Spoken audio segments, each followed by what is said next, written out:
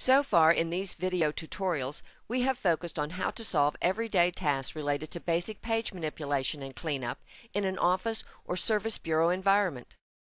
Take a look at the Page menu, or right-click the Composition view to find more page-related functions.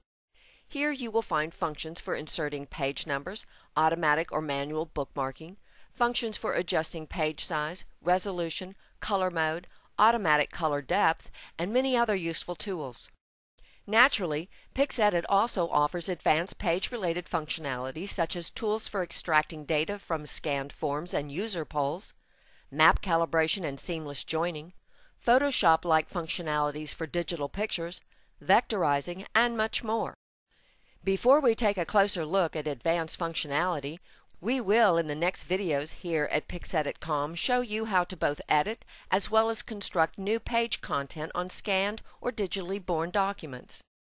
Yes, with PixEdit you can quickly make both simple and complex changes to scanned or digitally born engineering drawings and technical documents in any format.